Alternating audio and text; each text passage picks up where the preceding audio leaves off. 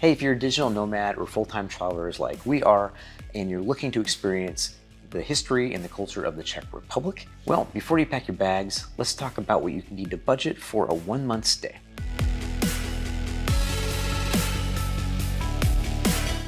Welcome, we're Joel and Michelle, the Wandering Hartz, and we're living a more abundant life through full-time travel. We're on a mission to help digital nomads, early retirees, and perhaps even someone like you to help incorporate slow travel or full-time travel into your work lifestyle or even retirement. So this episode is part of our Nomadic Abundance Podcast. We've got a playlist on YouTube that you can check out, or you can also be able to find it on other places where you find podcasts here very shortly. So today we're actually going to be talking about cost of living for digital nomads, part-time expats, or even full-time travel couples like ourselves, who want to explore like the history and the food, and just basically all the goodness that the Czech Republic has to offer. We actually spent a month living in the Czech Republic. We kind of split between Brno and Prague, and absolutely loved our time there, and we definitely highly recommend it. But before we get into costs, we're going to just want to give you a quick disclaimer, and that is that these are just estimates, of course, that we're going to talk about, and we're mostly focusing on accommodations, your food costs, including grocery and dining out, and also like kind of transportation. Now, there's a couple things that we're not going to talk about, and that is going to be the costs for like things like visas, whether you're doing a nomad visa or anything like that, or local medical insurance or other kind of common expenses. So this video is kind of meant for people who are kind of doing a tourist visa and spending like less than 3 months in the Czech Republic. All of the information in this video is from our own experience, as well as a little bit more research that we've done, including things from Nomad List or even Numbeo. So your costs will definitely vary, but this should give you a pretty good kind of a base to figure out whether what you can use to budget. So let's start with accommodations. So when you're planning your budget for the Czech Republic, you can look at cities like Prague or Brno, like where we stayed at. And apartment rentals can range anywhere from $800 to around $1,500 per month. So that takes in factors of where you stay, if you're closer to the city center, outside, maybe more on the countryside. And also that's a reflection on all of your utilities like water, electric, internet is going to be included. And these are all furnished rentals. Right. So like renting a furnished apartment is definitely going to be a little bit more expensive than, well, usually quite a bit more expensive than if you're like doing a full-time lease where you're paying for your electric and all that extra stuff later on and furnishing your place. And this is, so basically we're talking about like short-term rentals, things like Vrbo or Booking or, Airbnb or Flat.io as well. So for example, and also you're better off with that than say like a hostel or even hotels, because those can get quite a bit more expensive as we've found. So to give you some examples, in Brno, a 1-bed, 1-bath apartment, fully furnished apartment, can average is somewhere between $800 and $1,200, like right around the city center. Whereas in Prague, you can find a 1-bedroom, 1-bath apartment, short-term apartment like that for more like $1,000 to $1,500, or even more, depending on how fancy you want to get. And that's also kind of near the city center. And when you're exploring some of your short-term rental options, you can also look at real estate agents too, because a lot of those agents can help you find. I don't know about a 1-month lease, but they might be able to help you find shorter-term leases. So you have to check on that. But also, we usually look on those online platforms like the ones I mentioned already, because those will give you a much better idea about what kind of prices you can expect, especially during the time of year that you're going to be going there, because there's definitely some fluctuation in that. And as Joel mentioned, one of our favorite booking platforms now is flatio.com, and that's kind of been our go-to for booking most of our European stays lately. And speaking of Flat.io, they're actually giving viewers and listeners a 10% off code right now. And that's 10% off the service fee. So you can just use Wandering Hartz 10 and you can book it through our link. This is not sponsored. Yeah, it's not sponsored. But it is an affiliate, and it is good until April 30th, 2024. So you can scan this code here, or you can use the link in the description as well. So we mentioned other accommodation styles like hostels. Now, hostels used to be a really good option for people, especially solo travelers. I know my sister and I, when we did our backpacking trip, oh gosh, a long time ago. A long time ago. A long time ago. We did a lot of hostels, but they're not nearly as affordable as they were back then. Obviously, there's, inflation since then. But even when you factor that in, they seem a bit high for us. So, like for instance, in Prague, we were looking at prices that range from anywhere from $35 for like a dormitory style, so you might be in a room of 8 or 10 people, or up to like $100 for a private room with a shared bathroom even. So generally speaking, you can get a much better deal with a short-term rental if you're doing that. And if you're like a couple like us, then that's pretty much that makes it really hard to do that. Next up, we're going to cover food and dining out costs. So food in the Czech Republic, in our opinion, is really, really good. And so is the beer, which I think Czech Republic is known for. The wine is actually really good too. So in general, we usually have all of our breakfast and lunch in our apartment just to save money. We usually just do like yogurts or, I don't know, cereal or bagels or something. Yeah. Keep it really simple. And then try to go out a couple times during the week. I think you find groceries pretty reasonable in the Czech Republic. There's markets that you can go to. We know there's a lot of markets that you can go to in Prague as well as Brno. There was a really nice one in Brno that I remember we kind of walked around and looked at, selling seasonal foods and local produce. So that's where you're going to get your better price breaks on food. As far as like pricing is concerned, when we were in Brno, we were actually there for a travel conference. So we were actually eating out quite a bit, more than we normally do, more than our usual, a couple times a week. And in Prague, we end up actually doing a lot of like delivery to our apartment, just because we were working a lot and everything else. And we were sick for a little bit as well. But, and then we also went out a few times to some of the restaurants as well, which is really nice. Now, based on like groceries for breakfast and lunch, and how we usually spend, you can expect to pay around $400 to $500 a month for 2 people. Now, as far as dining out in restaurants are concerned, during our time in the Czech Republic, we averaged about $20 to $38 for 2 people, and that's at like a mid-range restaurant. And that would also include like some kind of a drink, like beer or wine as well, and of course all the taxes and tips. And if you're looking at like kind of the more inexpensive restaurants, which is kind of what we do for maybe lunch or something like that, those ran about $12 to $16 US for both of us. Again, with maybe a drink as well. So really reasonable. Yeah, pretty good price, especially when you compare it to the United States or Canada or something like that. Yeah. Of course, there's ways to like save even more money if you're looking to do that. You can always check for like specials at restaurants and things like that, or even looking for like little kiosks in some street food sometimes can be a pretty good deal.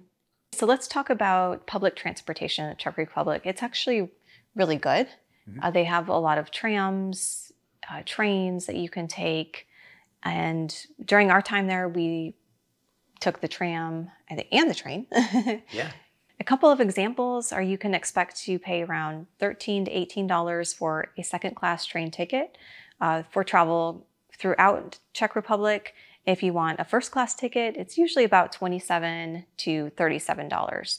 So we took the train from Brno to Prague, and for both of us, that was a total of $33. So not bad. Yeah, really reasonable.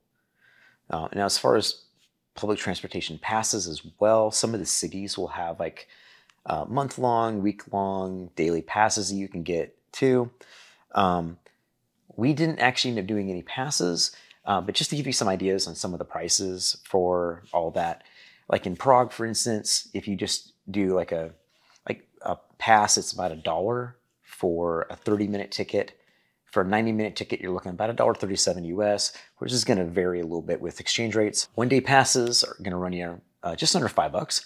And a 3-day pass runs you about just a little bit over $13 US. And then a 1-month pass, which is actually a pretty good deal here, is a little over $23. So if you're going to be there for a month, it's super easy to do that. Yeah. And it works for like all of the different like buses, trams, metro, tram, all that kind of stuff, which is really cool. Yeah. Now, as far as Brno is concerned, very similar pricing. There, it's like a 15-minute ticket for about 90 cents. 60-minute ticket will run you a little over $1, and a 90-minute ticket will run you $1.15. We couldn't find out if there was any month-long passes or anything like that. I'm sure So there is. there might be. We couldn't find any information on that. Now, as far as taxis and ride shares, it's really easy to get taxis, ride shares there. The one that we use all the time, we're in Czech Republic, is Bolt. They're actually a lot of countries in Europe. They're just like Uber, except way cheaper. So for instance, like a short ride will run you like about maybe 2 kilometers or about a mile rides, about $5. It's not much more if you go a little further. For instance, like a little bit longer ride, like a 19-kilometer ride, which is about, I think, just a little under 8 miles, like from when we went to the airport, that would cost us $15.60. So that's like everything included. So, I mean, again, really, really reasonable. Yeah.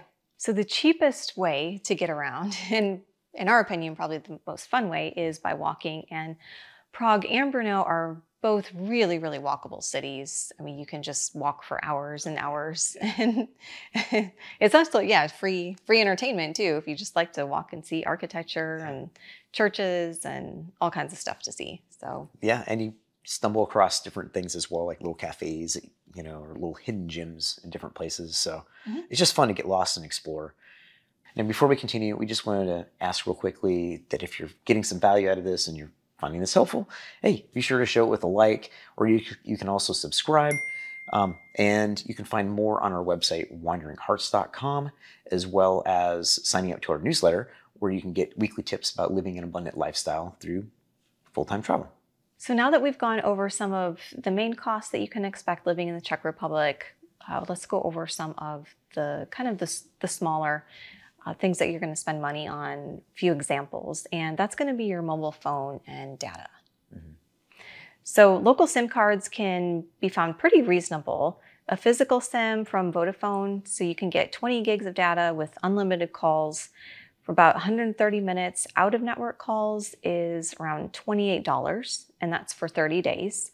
And that includes SMS texts as well. An eSIM, which is what we're actually going to be using soon once we leave the country again. It'll run you about $22 for 10 gigs of data over 30 days.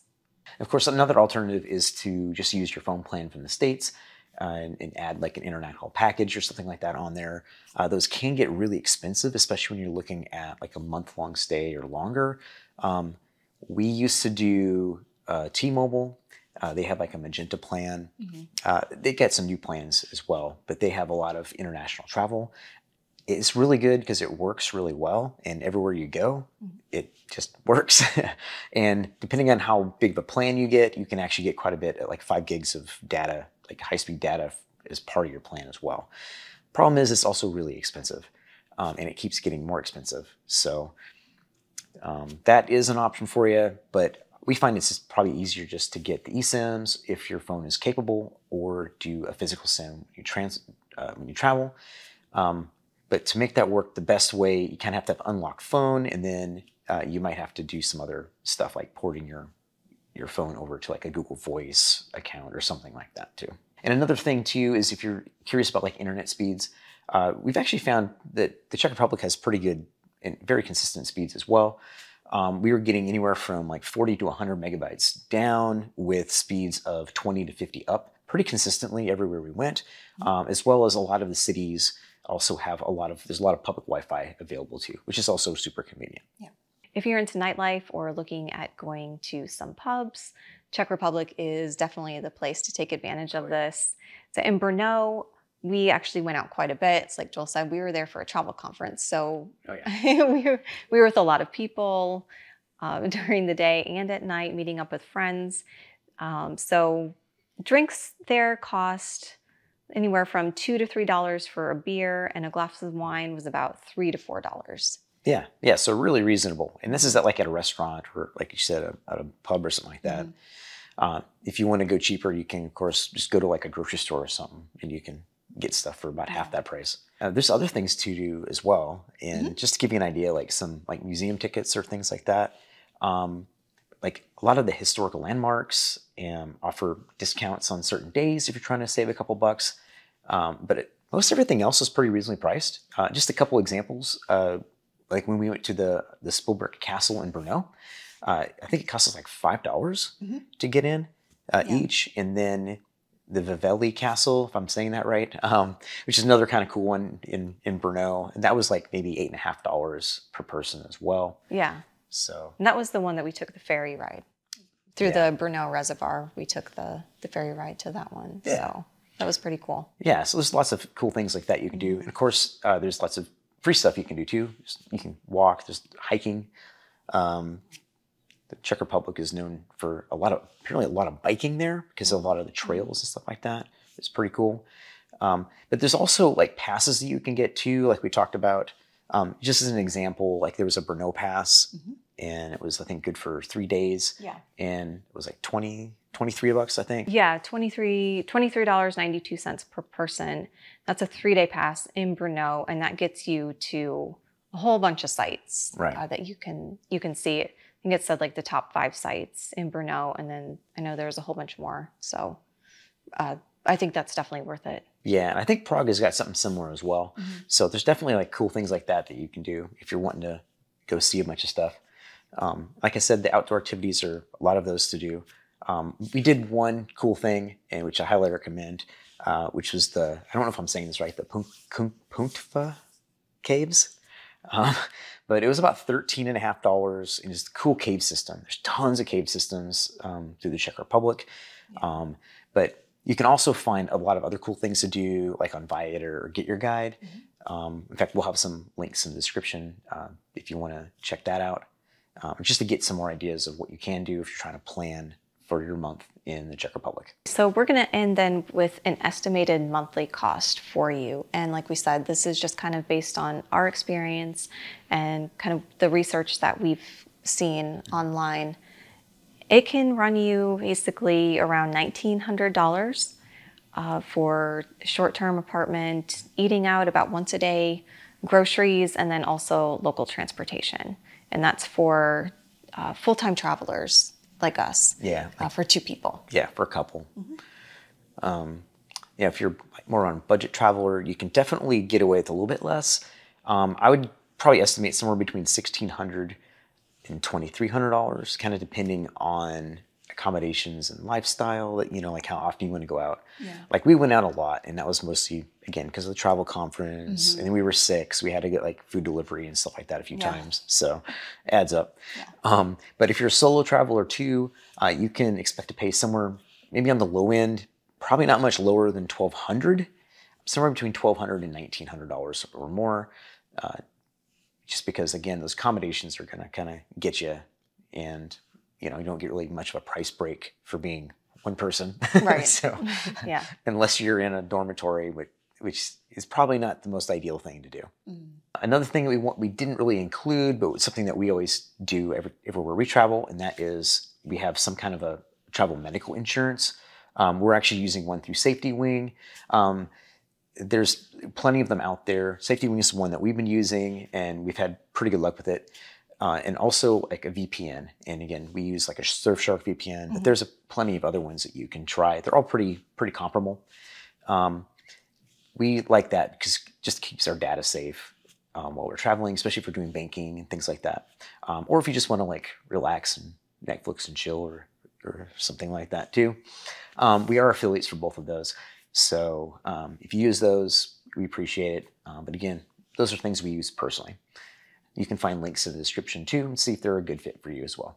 So to wrap things up, we think the Czech Republic is actually a really affordable and budget-friendly destination, especially if you're going to plan on spending an extended period of time there. Like we said, our kind of sweet spot when we're slow traveling is 1 to 3 months. And we really enjoyed our time there, and we hope to go back. eventually.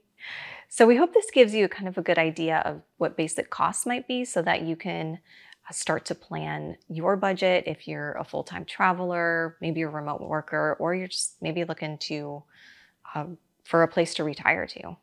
Another thing you can do if you want to help support the channel and support what we're doing here is just by simply sharing this, wherever this is, you're watching this on a video, or if you're listening to the podcast, go ahead and share that with other people. If you're feeling generous, of course, you can always buy us a glass of wine, or do one of those super thanks if you're watching this on YouTube. And we also have like some ebooks that we're working on, as well as some merch that we're adding to our store. So you can find all that in the description below. If you have any thoughts or questions, please let us know. Share them with us. What is your experience? Have you lived in the Czech Republic? Let us know, like, did we get anything wrong? Yeah, did we miss something? Yeah, did we miss anything? Do you think the budget that we kind of laid out is reasonable? Yeah, share your thoughts with us. If you're looking for more practical travel tips or integrating full-time travel or slow travel into your lifestyle, you can head over to our website, wanderinghartz.com, and you can also sign up for our weekly newsletter. Happy wandering. Happy wandering.